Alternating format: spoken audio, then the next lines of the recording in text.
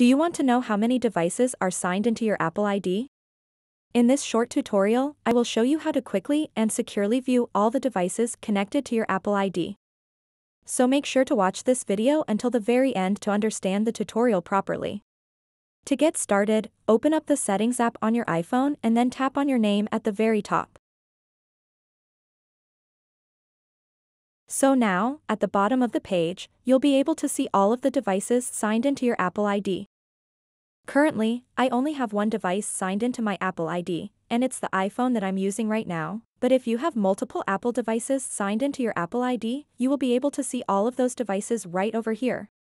You can tap on any device that you like, and it will show you the details of that specific device, such as its model, version, serial number, and IMEI. If you don't recognize a device or you sold your old device to someone else, you can tap where it says Remove from Account to simply remove that device from your Apple ID.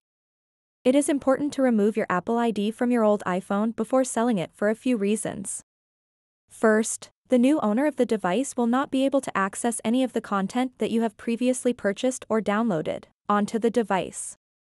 This includes music, movies, apps, and books purchased through iTunes or other services.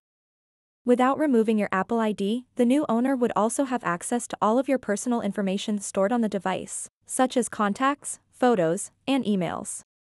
Second, if you don't remove your Apple ID, you may still be billed for any purchases made by the new owner using your account. This could include in-app purchases or subscriptions for services like iCloud storage. Finally, if you keep your Apple ID associated with the old device, it can put you at risk for security breaches since someone else now has access to your account information. By taking a few seconds to remove your Apple ID from an old iPhone before selling it, you can protect yourself and ensure that all of your personal data remains secure. So that wraps up this tutorial. If you have any questions about this whole process, please let me know in the comments section below. And if this video helped you out, please give it a big thumbs up and subscribe to this channel for more tutorial videos like this one. Thank you so much for watching and have a good day.